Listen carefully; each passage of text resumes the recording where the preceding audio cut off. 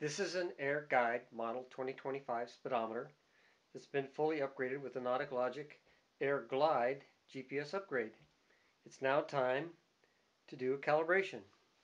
Included in the kit are going to be the calibration jumpers.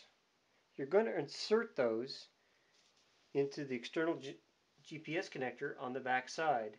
The first connector that we place is going to inform the internals that we're going to put it in a calibration mode. The second set of jumpers, which are the touch wires, allow the user to indicate when the needle approaches the right calibration points.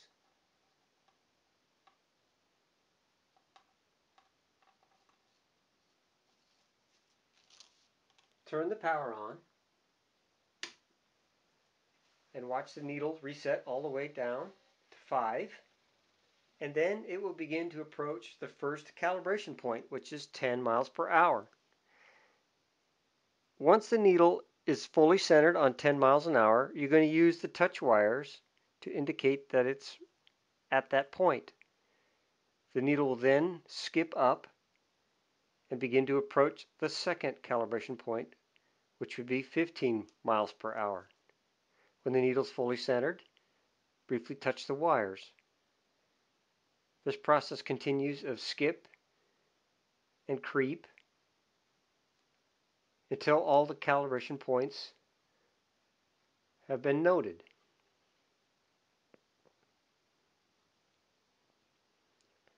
The calibration process continues every 5 miles an hour until we reach full scale minus 5 miles an hour. On this dial, it is 45 miles per hour. This will be our last cal point. Once completed, the calibration procedure automatically begins the retrace process. The needle will retrace every cal point that was taken.